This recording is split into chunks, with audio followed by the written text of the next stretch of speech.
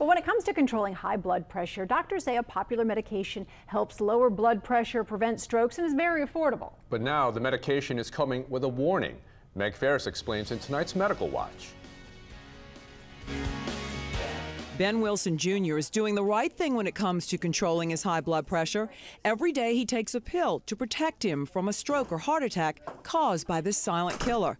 But in the last several years, his dermatologist discovered he had skin cancer. His leg and back bear the scars where they were removed. But now his dermatologist, LSU Health's Dr. Elizabeth Grieshaber, wants him to do something else. I would also recommend talking to your primary care to ask them if there are any other options that they think would be adequate to control their blood pressure. That's because the blood pressure medication Ben's been taking for years, hydrochlorothiazide, brand name Microzide, increases your sensitivity to the sun's radiation.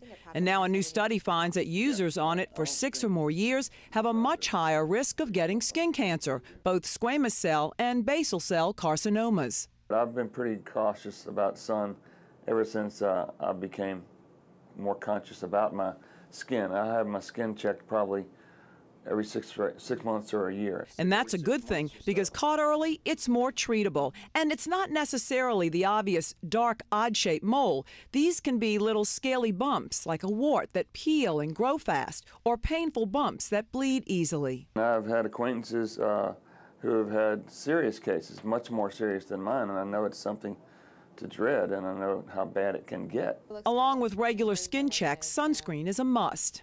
Sun protection should be worn every day, even when it's cloudy, even when you don't go outside.